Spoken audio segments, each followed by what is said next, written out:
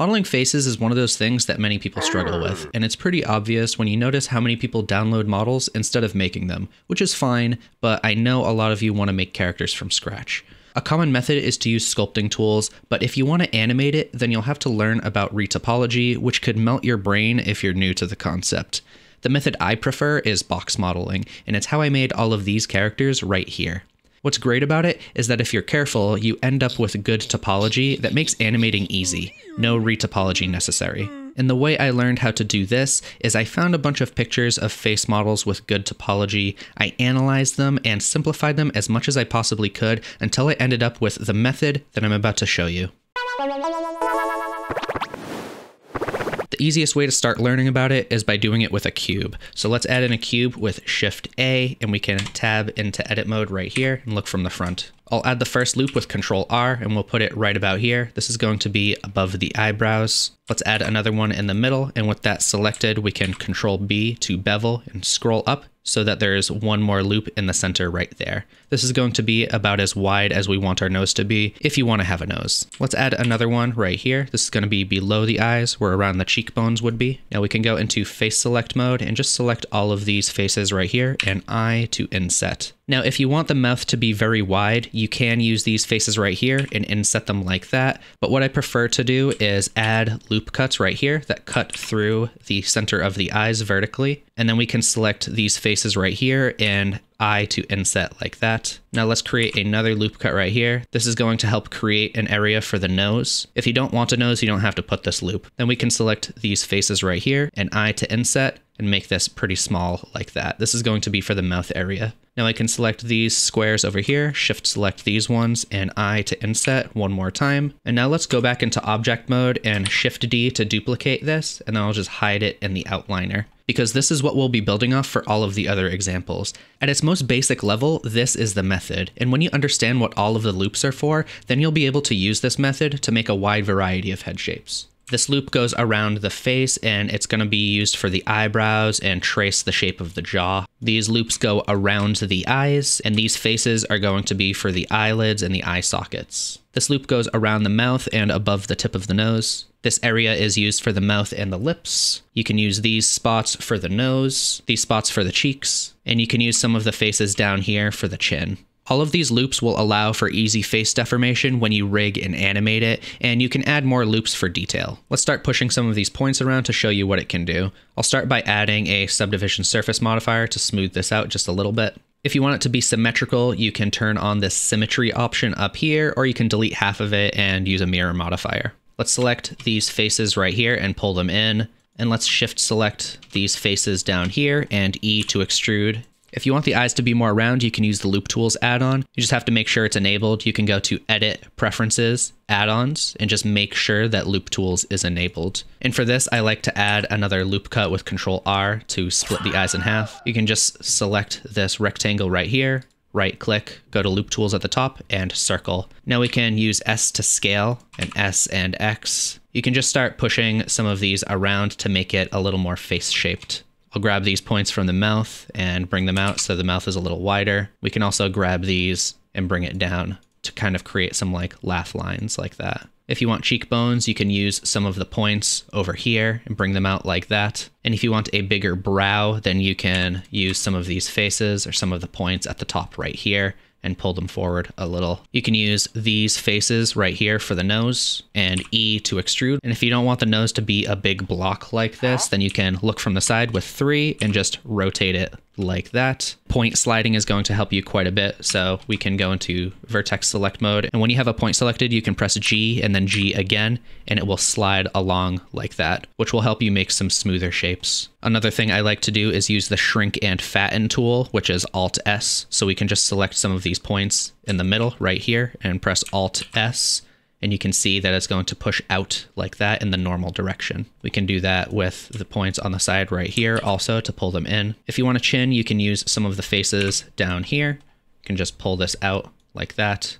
For eyelids, we can just select these faces right here and eye to inset just a little bit. Select the top and bottom points. We're not going to select the ones in the middle.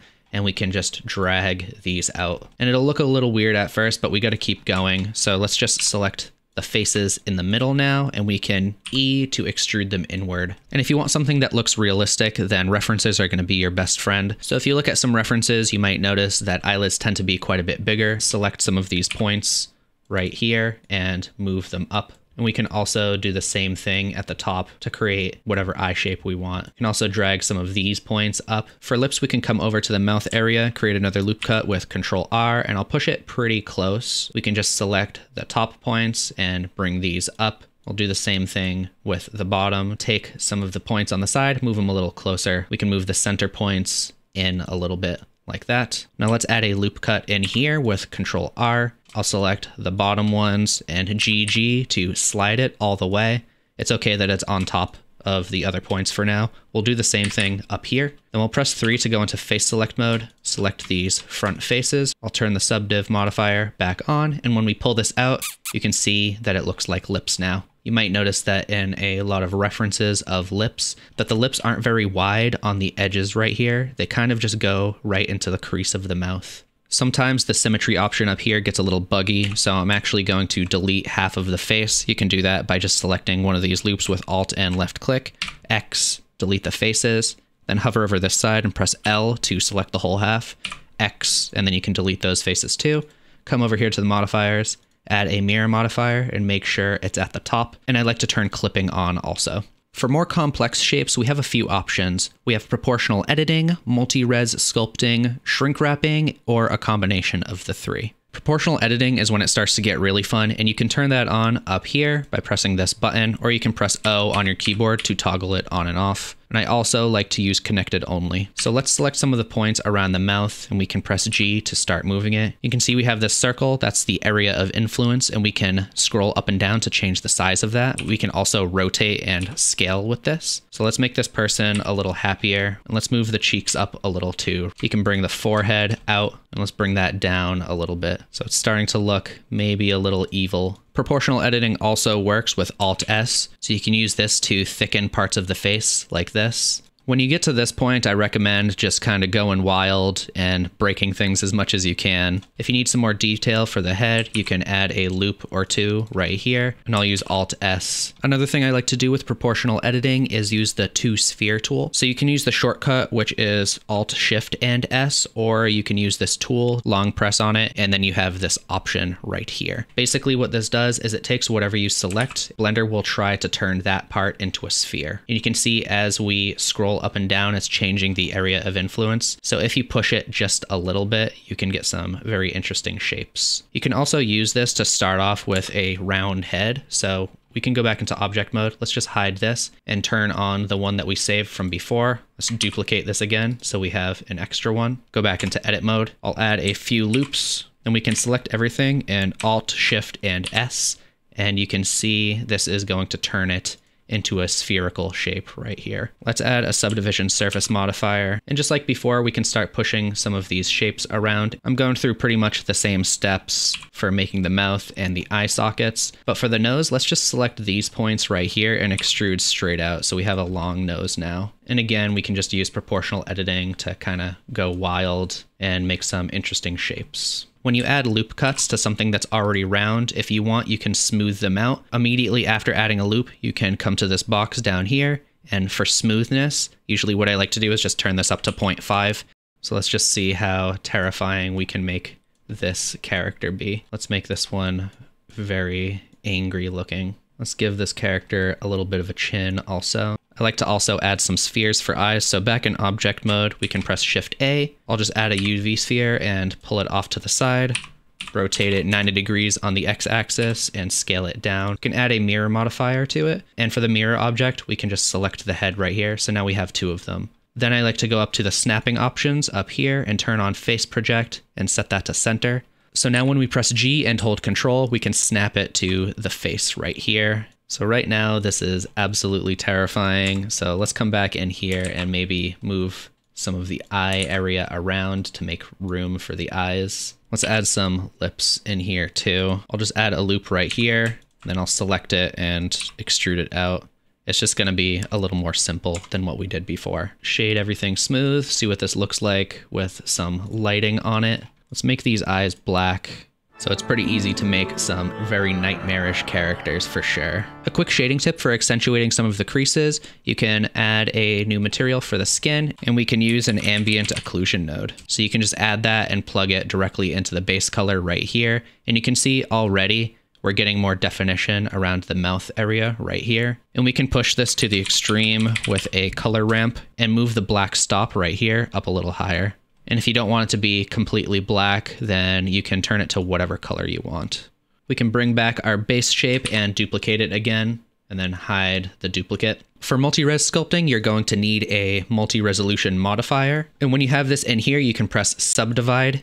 And this is going to look like the subdivision surface modifier, but it's a little different because it actually lets you sculpt on the new topology that you see here. Let's press this maybe one more time. And in edit mode, let's just create some eye sockets and a mouth real quick. And I'll make a simple nose also. And then we can go into sculpting mode with Control Tab, and you can just select sculpting mode right there. Now you have access to all of these sculpting tools right here. So if you want a more defined brow or something like that, then you can draw that in like this. You can also use the grab tool to move parts around, make your brush bigger with F like that, and you can start pushing things around however you want. And the multi-resolution modifier is pretty interesting because if we shut it off, you can see that we just have our normal base mesh right here. And it also lets us add and remove detail right here. So if you wanted even more detail, then you can subdivide it again. And you can see now we have even more faces to work with while we're sculpting. If you want the base mesh to actually be affected, then you can use this checkbox right here, which will actually change the base mesh as you're sculpting. So let's make this one very sad instead. We already made one that looks angry. The snake hook tool can be a lot of fun for this also, to get interesting shapes like this. If you get any weird overlapping shapes, you can hold Shift and then left click like that, and that will smooth things out for you like this. And for all of this, I'm just using my mouse. Let's put some creases around the eyes, some lines on the forehead, and I'll use the crease brush to tighten up some areas like around the nose. Let's give this character some eyes. We'll go back to object mode. And just the same way we did before, I'll use UV spheres and the mirror modifier. Except let's come into edit mode and just pull this vertex in right there so it looks like we kind of have pupils. So multi-res sculpting is a good way of adding detail, which lets you still turn the quality up and down. So you can make it as detailed as you want, really. All right, let's hide. Let's hide. All right, let's hide this one now and get a duplicate of our fresh cube right here. And we'll talk about the shrink wrapping method. So usually for this, what I like to do is model just like a basic shape of the head that we want. And you don't have to worry about topology for this really. So I'll just add in a cube, Control 2 to add in a subdivision surface modifier. We can tab into edit mode, and I'll just start moving this around. So I'm just making something that's a little closer to a typical head shape that we would expect from like a human character. I'll just rename it reference so I can remember which one it is. And I'm just going to turn up the viewport levels so it's a lot smoother. This will help make the shrink wrap modifier a little more accurate. And just so this doesn't get in the way too much, I'm going to make it so it always looks like a wireframe. And we can do that over here under object properties. Go to viewport display and we can turn on wire. Now let's bring back our cube right here. We can select that, go to the modifiers and turn on shrink wrap. And then we can just select in the outliner, we can select the reference right here. So for simple shapes like this, you can actually shrink wrap this whole cube with all of the points in place directly to it. Let's add a few more loops in here. And let's actually just apply the shrink wrap modifier right here. So when we go into edit mode, you can see that it's actually stuck to the surface now. And we can add another one if we want it to continue to snap to that surface right there. Face snapping will help you a lot for this. So you can have face snapping turned on and it will snap to the surface of the reference. So you can use this to get things into the right position where you want them, like the mouth and the nose and stuff like that.